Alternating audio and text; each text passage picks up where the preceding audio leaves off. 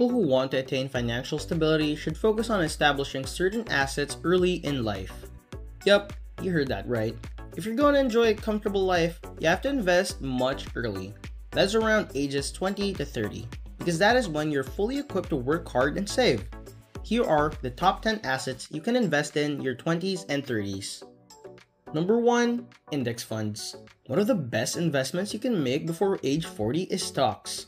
Despite the potential that it's very high risk, they offer some of the most significant rewards. You have plenty of time to make and learn from mistakes when you begin your financial path, but you should always make wise, considered decisions. Based on the S&P 500 index as the benchmark, stocks have an average return rate of 10%. In actuality, hardly many investments will offer a return rate this high. Bonds may be a good addition when you assemble an index fund strategy. After all, bonds are the safest investment, even if they offer the lowest return rate. It would be best if you guaranteed your portfolio comprises roughly of 10 to 20% of weighted bonds. Your investment is more secure as a result. You might also include the percentage and change it following your risk tolerance. Index funds or cryptocurrencies were just introduced. They appear promising even if they have not yet undergone thorough testing. The present return rates are very high, between 10 and 15%. However, the danger rises as the return rate does. The fact that index funds charge less in fees is a huge benefit. There are more returns, and the smaller the fees. Beyond diversification, index funds also offer the use of many having minimal fees. Investment costs should be avoided as much as possible because they will soon lower your returns. Be cautious to consider the tax ramifications as you purchase the index funds, of course. Number 2. Real estate. With real estate, you rarely make a mistake. One of the best investments is real estate for a variety of reasons. First, there is typically a housing shortage, and real estate assets nearly always increase in value. Owning a home is the first step in real estate investing. Your costs such as rent go down when you own a home. After winning your own home, you can consider developing other commercial properties. These could be apartment buildings, townhomes, commercial buildings, and other real estate. There are other choices too. If you cannot invest directly in the real estate market, there are several crowdfunding websites where you can put as little as $500 into an investment. The money would subsequently be invested in real estate holdings along with the other contributors of other investors. REITs are the name for these assets, also known as real estate investment trusts. Number 3. Education. According to statistics, studying is most effective in your 20s. According to your studies, your 20s and early 30s are the best years for learning new things. Consequently, this might be the ideal moment to earn that additional degree. Education is crucial because it may position you for success in the workplace. You must realize that not all teaching and learning are advantages though. Be cautious as you go because some learning can be classified as a hobby and is probably not monetizable. Start by looking for successful employment in your preferred fields if you wish to invest in your schooling. Additionally, it might be the ideal time to raise your level of financial literacy.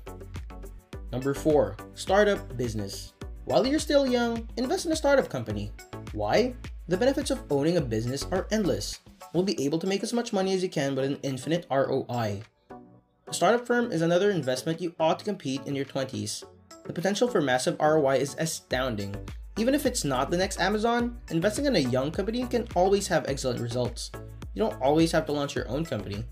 You can invest in others' companies in exchange for stock in such companies. For instance, being an angel investor is a fantastic alternative if you know the entrepreneur. Your investment may take the form of a convertible note, which implies that if a particular condition is satisfied, it may become a loan. The alternative is via crowdfunding. Numerous crowdfunding platforms include notable firms with great potential. Make sure to research extensively about the founder and comprehend the business's background before investing. Choose companies with compelling narratives and owners with some business-related skills, experience, or education. The alternative involves collaborating with a venture capital fund. You can start by becoming an accredited investor and work up to venture capital. These funds, however, have a strict requirement and minimum investment requirement. Number 5. Treasury bills. For every investor, regardless of age, treasury bills are an essential investment. There is no better time than when you're young to invest regularly in T-bills. Short-term government-guaranteed debt instruments called treasury bills are used to fund spending and manage the money supply. 3 tenors, 90 days, 182 days, and 364 days are available for T-bills. Everyone has expenses to cover, whether it's tuition, rent, or even professional tests. The cash you have on hand can be conveniently invested in treasury bills and cashed out when the bills are due. This is an example of the financial concept known as asset and liability matching, which entails buying an asset to help pay for future liability. Treasury notes are entirely risk-free, so unlike other investment options, your earnings are assured. Why not invest in them because they have reasonable returns as well? Number 6. Growth stocks and dividend stocks. We've made it quite apparent that taking risk in your 20s and 30s is advantageous because you still have time to recover if you lose your money at this point. So buying stocks is a great way to invest some of your money in high-risk, high-reward business. Growth stocks are securities with projected annual growth rates substantially higher than the industry average. These stocks produce more stable positive cash flows and revenues than their peers. Contrarily, dividend stocks are often those of mature, financially sound businesses. Thus, their share prices are less erratic than those of growth stocks. You should start including dividend equities in your portfolio as soon as possible if the businesses continue to perform effectively. They also offer chances to make stable income over an extended period. Number 7. Exchange-traded funds. Let's now look closely at ETFs, which are remarkably comparable to the index funds we previously mentioned. ETFs resemble index funds since they are collections of securities that include a variety of assets including stocks, bonds, and precious metals. They trade similarly to stocks, allowing shareholders to purchase and sell shares on the market. Because of their adaptability, they're valuable tools for investing in broad market indices like the S&P 500, in industries like technology, health, or even in sub-industries like social media or robotics. The Schwab US Large Cap ETF, Global X Robotics and Artificial Intelligence ETF, and iShares Global Clean Energy ETF are a few instances of ETFs. Number 8. Commodities. A commodity is a term used in economics to describe an economic good, typically a resource that is wholly or substantially fungible, meaning that the market treats instances of the good as identical or nearly equivalent regardless of who generated them. You can invest in this in a variety of ways. The first is to invest in various quantities of physical raw materials like bullion made of precious metals. Additionally, investors can earn investments via futures contracts, exchange-traded products or ETPs that are closely tracked a particular commodity index. These are hazardous and complicated investments that are often only suitable for experienced investors. Mutual funds that invest in their companies in the commodity industry are another option to expose oneself to commodities. For instance, an oil and gas fund might hold equities from businesses engaged in energy exploration, refining, distribution, and storage. Commodity investing has benefits such as portfolio diversification, possible returns, and a hedge to inflation. Commodities have also performed the best during periods of inflation, making them one of the most acceptable assets in this time. Number 9. Annuities. In a contract known as an annuity, you and an insurance provider agree that the latter will give you regular payment either now or in the future. A single amount or a series of expenses known as premiums is used to purchase an annuity. Retirement savings opportunities are offered by some annuity contracts. Investments could be used by others to generate a retirement income stream.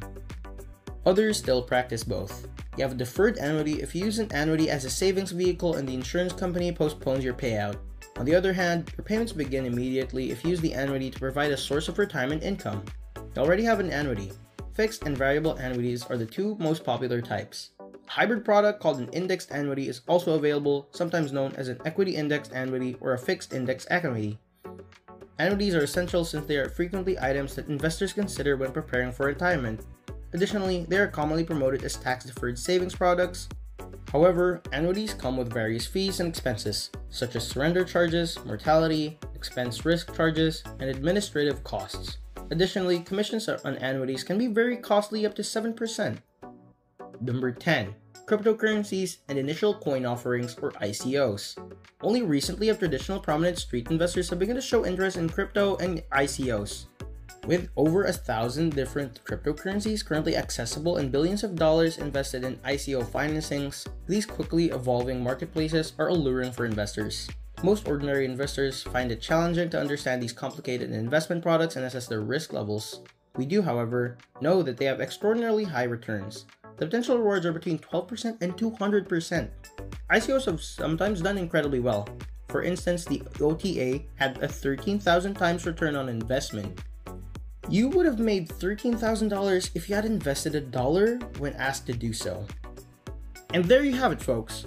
We hope you learned a lot while watching today's video. Please like, share, and subscribe for more upcoming videos. Goodbye for now.